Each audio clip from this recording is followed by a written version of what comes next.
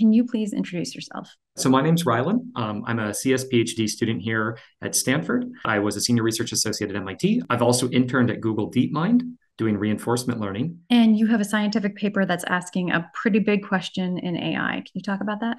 Our paper is asking whether or not large AI models, large language models, display so-called emergent abilities, or whether or not these claims are merely a mirage. And what are emergent abilities in artificial intelligence? So many people have different definitions, but there's been a very prominent definition that was introduced by a paper by Google Brain, DeepMind, and some Stanford researchers. And what emergent abilities referred to is these sharp and unpredictable changes in the behavior of large AI models. So you say in this paper, this very much has to do with the alignment problem or how to get intelligent machines to act in our best interest. Absolutely, yeah. So part of what motivated this work is AI safety and AI alignment. And the emergent abilities hypothesis, this idea that large AI models display sharp and unpredictable changes in their behavior, is a huge threat from an AI safety and alignment perspective. It might be the case that you have a model that you fully trust, that you rely on, that's honest and helpful, and then you feed it a little bit more data, or you make the next generation like just slightly bigger. And if the emergent abilities hypothesis is true, then a model that you trust, that you like, that's reliable, that's honest, the next iteration might suddenly want to kill humanity. And there'd be no way to predict this, no way to know that it's coming. There are desirable capabilities that bigger models have. And so how do I make desirable capabilities emerge quicker? And how do I make undesirable capabilities, like wanting to harm humans, never emerge? And why might some of these emergent abilities be a mirage? There's a question, is it possible that the way in which we're measuring models is inducing this seemingly sharp and unpredictable change in performance? So what are some of the abilities or tasks that researchers are claiming are emergent? Addition is one of them. That's one of the most, I think, prominently claimed ones that I think has been claimed in several of these papers. There's many of these tasks. So in fact, I think there's a long list of 137 of them. One example, I think that was on the task or on the list I would need to check is speaking Hindi. Just suddenly out of nowhere learns Hindi? Exactly. And the ability transitions from not at all present to completely present. Is that threatening though? Like being able to perform addition and translate? So those specific tasks might not be seen as threatening. What it's telling us is it's saying that you can't predict or forecast what will happen if you give models more data or make them bigger. So your study was a critical investigation of the findings of another study. Our paper is a response to this other paper by Google Brain, DeepMind, and Stanford. And it was the one that introduced the term into use. This was this is a very high profile study. And I was attending a talk by one of the authors of it. And if you look at the very first figure, you'll see all of these sharp transitions. When I was in this talk, listening to the speaker, I noticed that all of the metrics, I think 7 out of the 8 metrics that we looked at were all the same metric. In other words, the same measuring stick for evaluating model performance. The way that they were evaluating these language models is they would use kind of a scoring point system that said the language model only gets a point if it does everything exactly correct with no mistakes. But that scoring system is very, very harsh. Imagine that I asked you to write me a paragraph or to add up a couple of numbers. If you made a typo or a grammatical error in the paragraph, or if you forgot to carry the 1 while doing the addition, under the scoring system, I would say that you are incapable, wholly incapable of either writing or of doing math. So they're underestimating AI capabilities by this yardstick. Exactly. And so I asked the speaker, I said, is it possible? How did you guys rule out that these dangerous or seemingly possibly dangerous capabilities of large AI models, how did you rule out that it wasn't your yardstick? How do you know that the models themselves are fundamentally changing rapidly and unpredictably? And what did they say? The speaker didn't think that the yardstick could possibly be responsible for these abrupt changes. So this is a cadre of skilled researchers. How do they not see that as possible? I can't talk about them specifically, but I should note that science is especially in the field of AI, and especially when dealing with these large models, science is changing and becoming very, very difficult and hard. I mean, science has never been easy, but dealing with AI models, with science, you want to be able to run experiments. You want to be able to control quantities and ask, if I change this thing, what happens at the other end? The problem when dealing with these large AI models is that you don't have access to the models. You don't have access. You can't even feed them input because the models are controlled by private companies. The companies won't give you the outputs of the models because that's information that they want to keep for themselves. So oftentimes what happens is You have to construct a data set yourself. You send it to the company, and they'll run that data set on their models, and they'll score the outputs and send them back to you. And so these sorts of interactions, the fact that these models are private, that information is controlled, makes it very hard to do science. There's a conflict of interest and no double blind. Exactly. And so the field, maybe this is very personal to me because I'm in this field, but it now raises these huge social questions about, I think for many, many, many years, we've relied on science to be a driver of innovation, to sharpen our understanding, humanity's understanding of the world. And now we have this thing where we can't run controlled experiments. Like, for example, these models are trained on so much data. And I might want to ask, how does the data that the models are trained on affect the resulting capabilities, affect how the models behave? But I don't have the ability to run multiple training runs because training runs cost, say, $10 million. And so science's ability concerning these large models is we just can't run basic scientific experiments. So you're hogtied. Yeah. And so many, don't get me wrong. I mean, researchers are absolutely trying and they're being very clever, and companies are helping to the extent that they feel comfortable. I mean, I understand that companies have financial incentives and that they want to sell and commercialize these products. But the field is having deep, hard questions and discussions about what is the next few years going to look like. And are we just trusting that whatever OpenAI says the output is? Yeah, we want to evaluate these models, but these companies have a strong incentive to both overestimate their capabilities in positive light, because they want to sell these products and say our model is capable of doing legal reasoning or of programming. And also, they have a strong incentive to minimize the harmful side effects because they don't want people knowing that their model is capable of giving suggestions for how to do terrible things. Okay, I want your take on this because we're hearing all these claims of emergence, and AI researcher Eliezer Yudowski recently said that it's wise that OpenAI is now closed about their more advanced models, and Google is never open.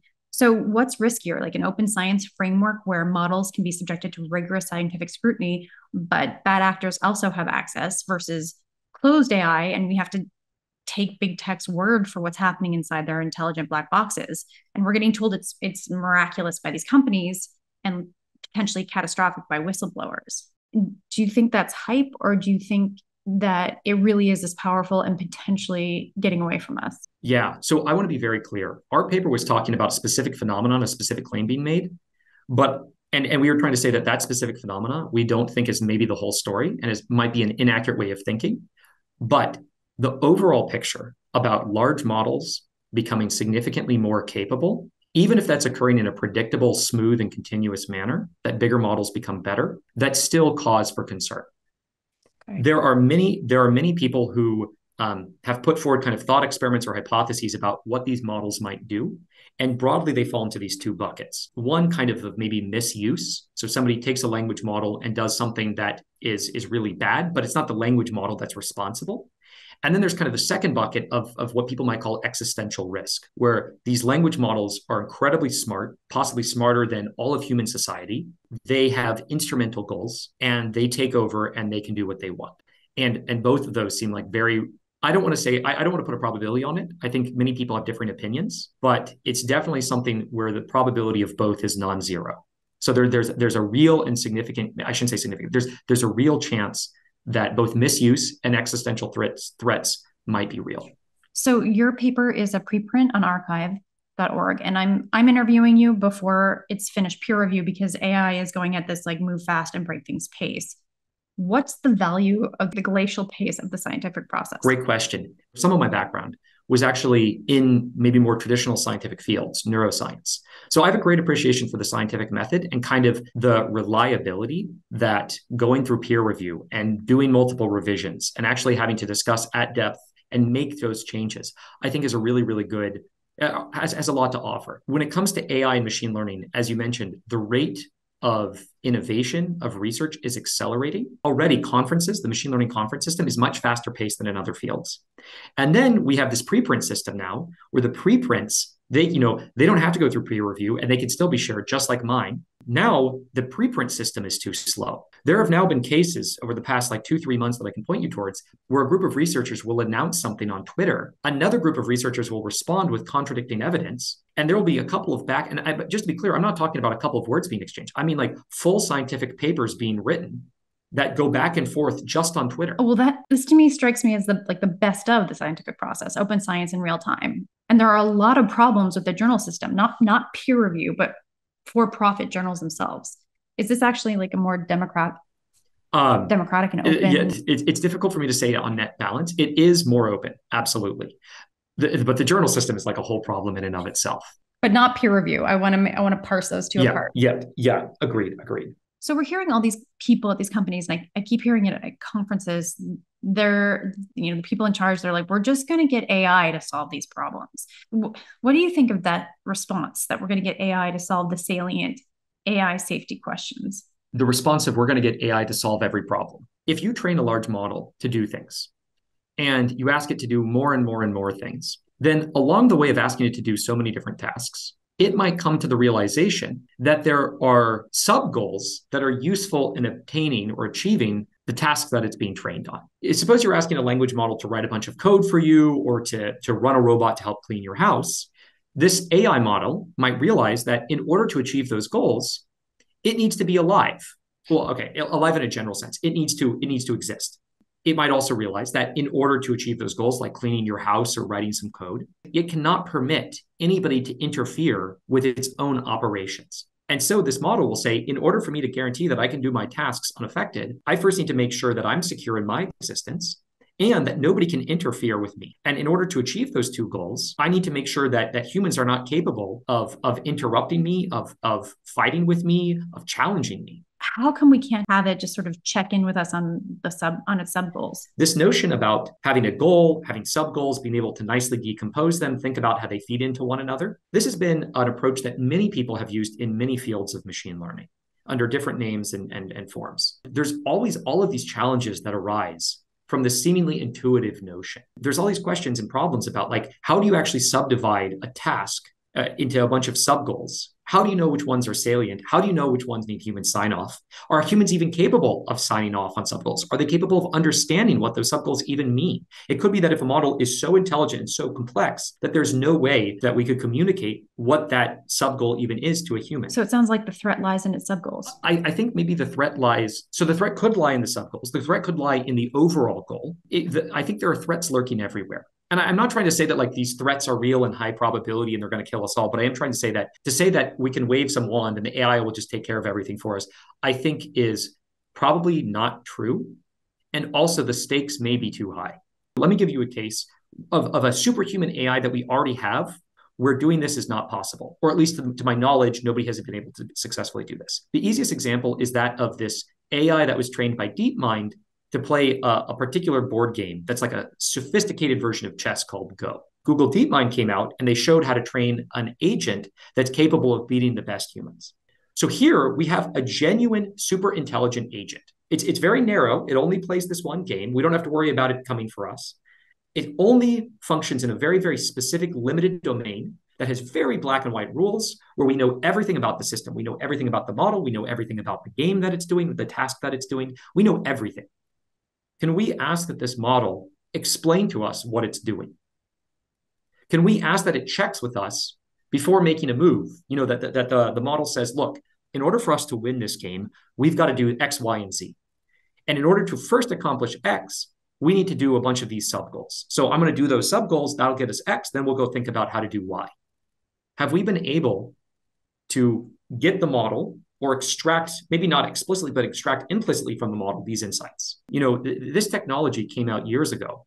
And the answer is no. Why? So it's a very, very hard problem. So there's a lot of researchers, very good researchers, who are working on things like interpretability of these models, both in kind of like an input-output level, trying to understand the behaviors of these models, but in response to specific tasks, but also people who are doing sort of what's called mechanistic interpretability, where they try and like actually understand the neural circuitry and try and reverse engineer how this model is working. And people are doing this work.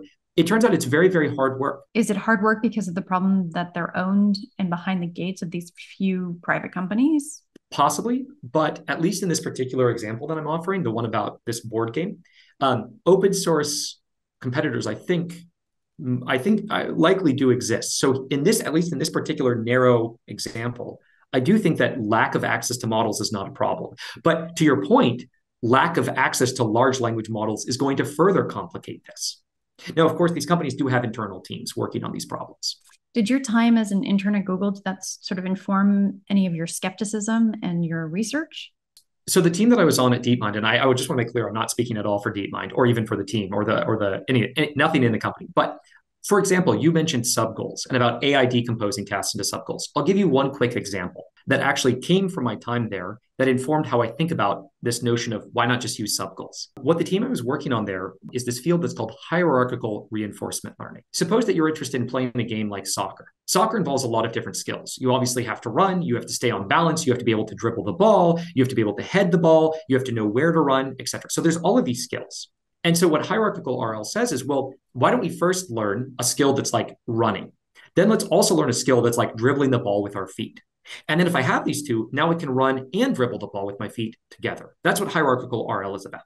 And so you can kind of see the analogy with these things about sub goals. I want to take my overall task, playing soccer, and I want to decompose it into smaller skills that I can then learn, and then I can combine. One of the experiments that they ran, I don't know if this might be public knowledge. I don't think it's particularly salacious.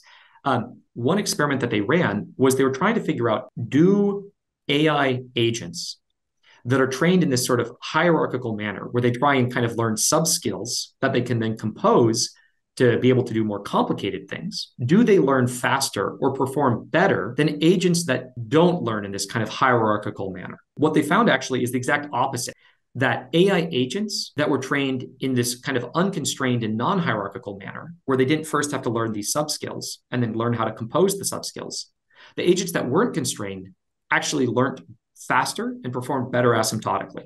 That shows that if you're forced to kind of structure your world in a way that induces sub goals and that you have to like clearly define them and figure out how they interact and then communicate them to others, that might be a significant bottleneck that impairs performance. How are they able to? So I'll give you the very concrete example. This is actually a very intuitive example. I assume you're probably familiar. A few years ago, the game 2048, or is it 1048? What's the other one called?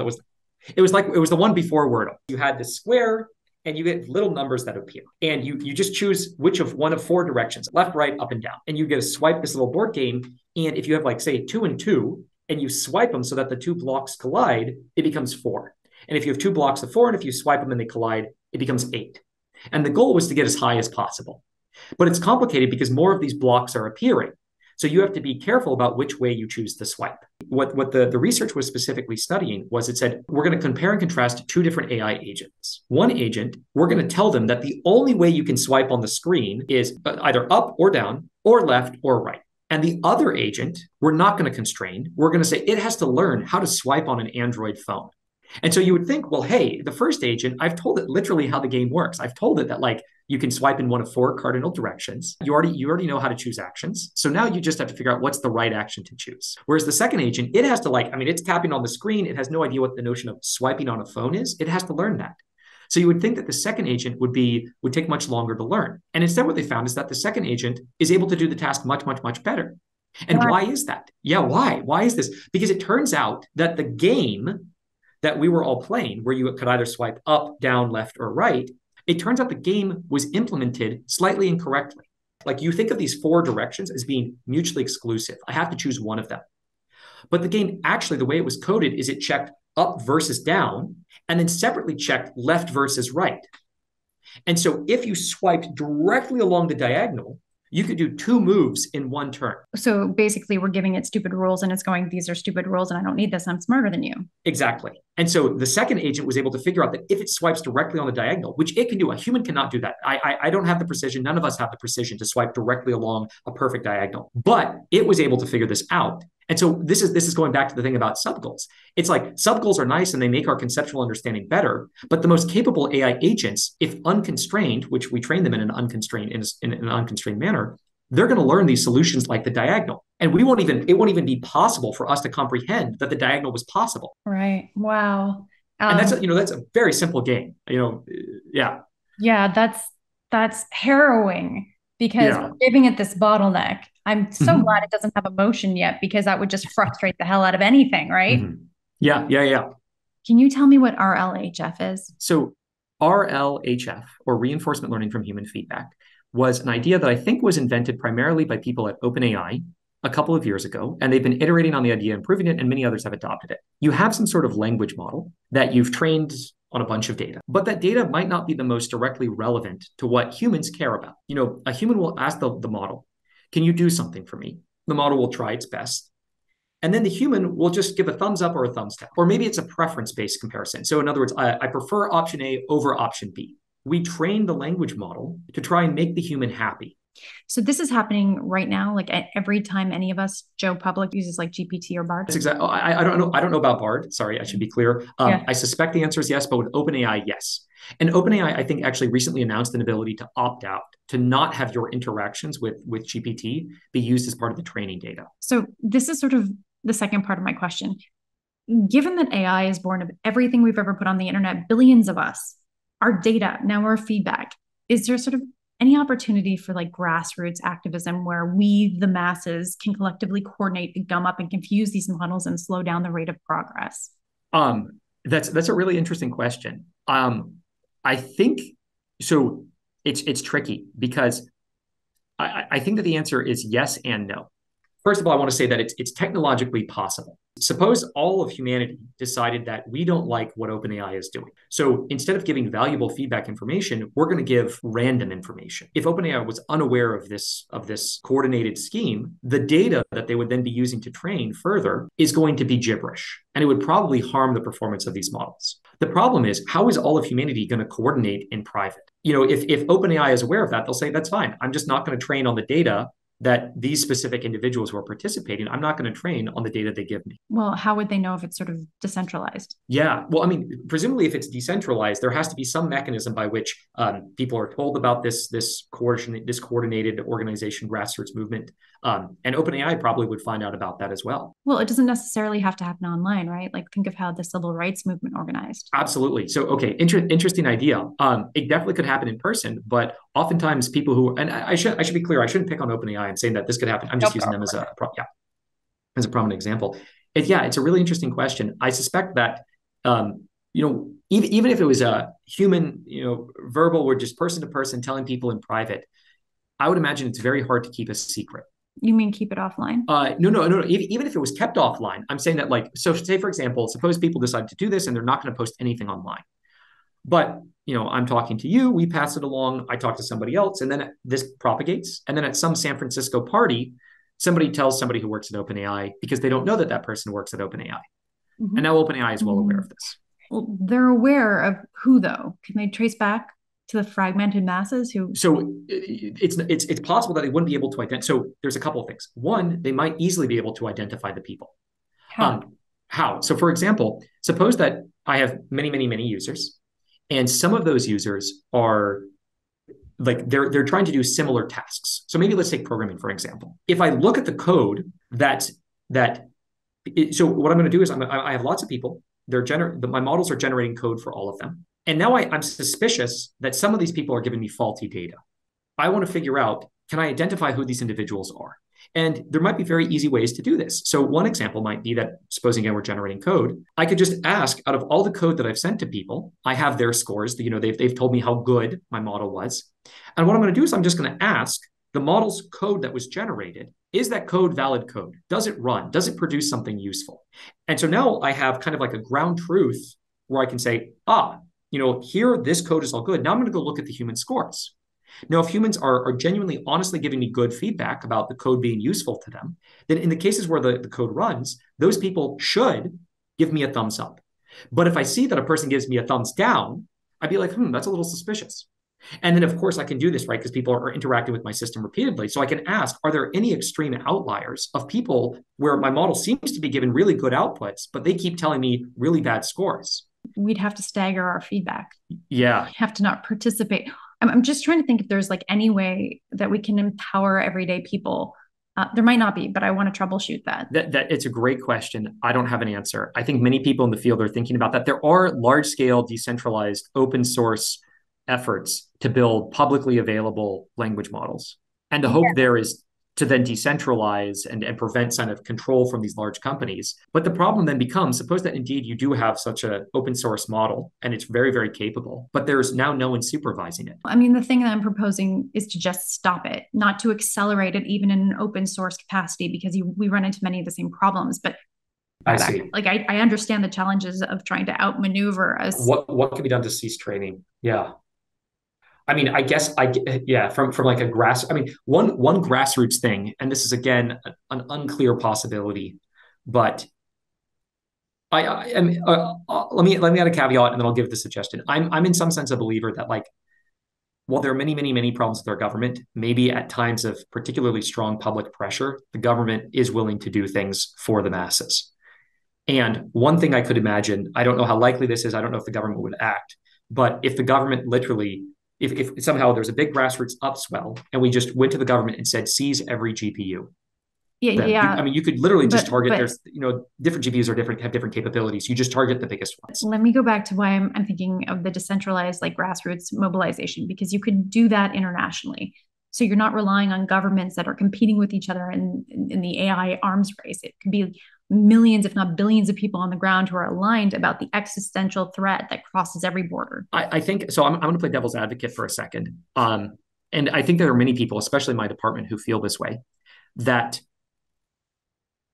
even if you could get a global upswell, an uprising of people who feel very strongly about this and are willing to go fight about this and say, we need to stop progress now, there are, I think, countries to whom having such models and having such capabilities is a tantalizing prospect, and who have perhaps less regard for human liberties and human rights, and to whom, if civilians protested, they would say, we don't care.